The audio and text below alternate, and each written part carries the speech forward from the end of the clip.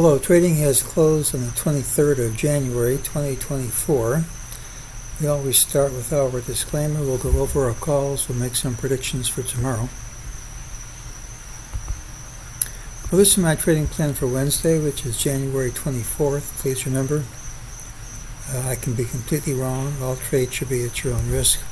Also, I have a lot of personal business this week. I've spent less time than I'd like on my analysis. Look for the pattern today with the early low. Tomorrow should also have the early low. I didn't like yesterday's action. I said we should, unless we gapped and took this high out early, we should trade lower regardless of how we close. So even though we're in a strong bull move, we did trade lower, which is not a lot lower, but it's enough to satisfy the call.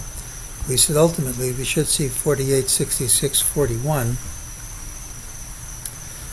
And usually you didn't have to wait long. That was the high price within 8 cents. The high was 48.66.48. Now we have a direct hit on the target, and futures are up 10 points as I'm recording this, so we don't have to stop here. But in my book I point out if there is a direct hit, if we do stop right at the target within a small leeway, it can lead to very strong moves in the other direction. And the catch is, by the time you find out if you stopped right at the target, it's probably too late to take advantage of it. But that, just be aware that we're up smartly. I don't have anything saying this move's over, but if we can't hold on to that overnight gain, and if we start lower, and especially if we gap down, here's a stilt, here's a diamond. If we gap down, which I'm not predicting one way or the other, you're going to have a diamond on stilts, potential to come all the way down to the origin of the left stilt. That doesn't mean we are going to gap down.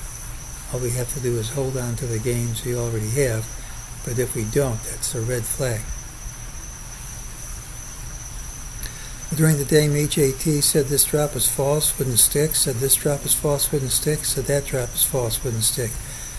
We had an ultimate sell signal, but that's enough to satisfy it, and everything is already played out.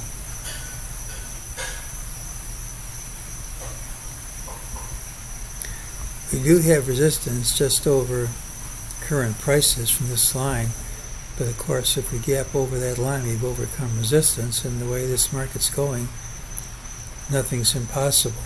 Just remember that is resistance. If we don't gap over it, we move over it anyway, it probably isn't going to stick. Since we already touched that once, that might not work. Usually it works the first time you touch it.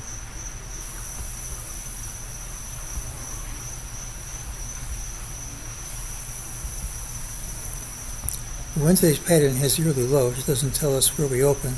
Futures are up 10 handles as I record this, and I have nothing saying the rally's over.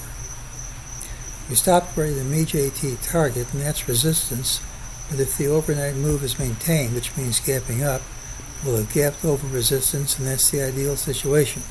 Resistance doesn't have to hold, and when you move up to it in a straight line, you ideally want to gap over it to keep the move going.